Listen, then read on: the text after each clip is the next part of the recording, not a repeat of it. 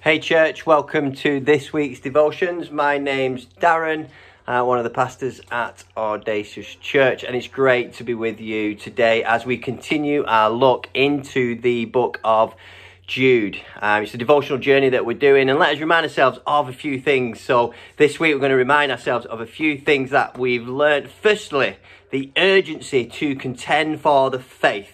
Jude passionately encourages believers to defend the truth entrusted to them in a world filled with various ideologies. Let us stand firm, you and I, standing firm, holding on to the unchanging and eternal word of God. May our lives reflect the steadfast commitment to faith, contending earnestly for the gospel in both our words and our actions. Secondly, Jude warns us about the infiltration of false teaching and deceptive influences within the church as we navigate through a world that constantly bombards us with conflicting messages. Let us earnestly seek discernment, the power and the gift from the Holy Spirit of discernment. Let's be people that allow the Holy Spirit to guide us and to encourage us to reject falsehood, anchoring our hearts in the truth of God's word. In guarding against deception, we protect the purity of our faith and uphold the integrity of the gospel. Thirdly, in Jude 20-21, he encourages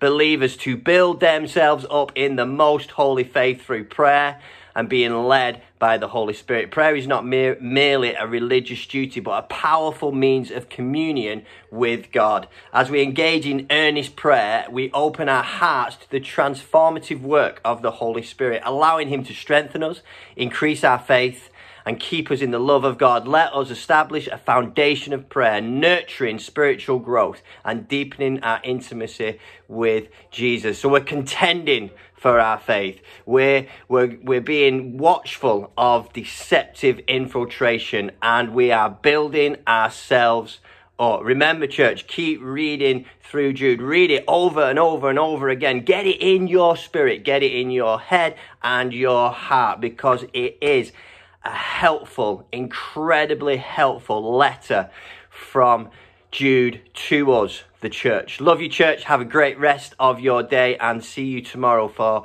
more of a delve into the book of Jude.